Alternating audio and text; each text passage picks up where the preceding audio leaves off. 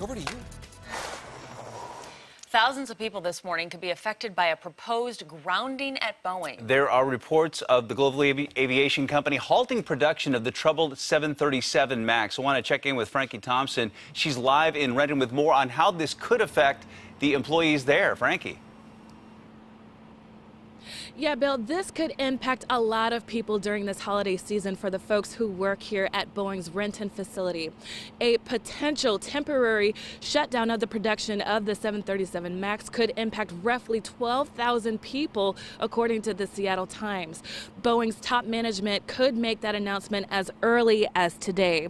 Seattle Times says if the temporary shutdown does happen, we could see that take effect as soon as this week.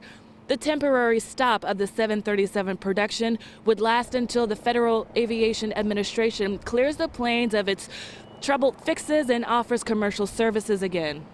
Friday marked 9 months since the Federal Aviation Administration ordered all 737 MAX jets to stop flying. This is because of 2 crashes that killed everyone on board, 346 people total. The Seattle Times says Renton employees could go to other production facilities, but there are also several furlough possibilities. We spoke to a former Boeing engineer who says the halt of the 737 production will have a ripple effect in the surrounding community. If Boeing decides to stop production entirely, there may be a situation where there may be thousands of employees who are either put into other jobs in Boeing or put on furlough for some period of time. And if they are away from the production facility, production line for some months or longer, it may be difficult to get the employees back because they may have gone to other opportunities.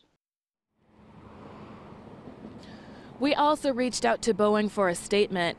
It says, in part, we will continue to assess production decisions based on the timing and conditions of return to service, which will be based on regulatory approvals and may vary by jurisdiction. The Wall Street Journal reports Boeing's top management and board will be discussing this further and making a decision out of Chicago. Reporting live in Renton, Frankie Thompson, Q13.